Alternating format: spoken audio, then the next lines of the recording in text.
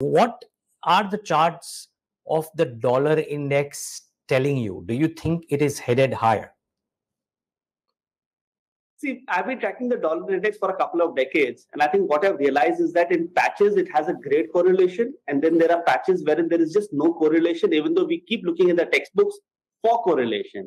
I think we've come to that point in the last 2.5 months wherein liquidity has completely taken over. So some of these factors are just not important. Till a couple of weeks back, global markets were doing nothing. You look at Europe, look at Asia, look at US, and it was just the Indian market which was doing so well. Now, you want to attribute that to fundamentals? Well, yes, you can do that.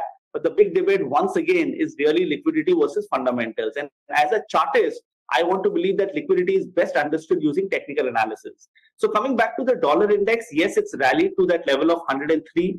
There is potential for a rally towards 105, 106. But does that mean that it's going to impact equities? I don't think so. There is a lot of talk around interest rates in India and around the world, whether enhanced interest rates could lead to money flowing out of equities and moving into debt.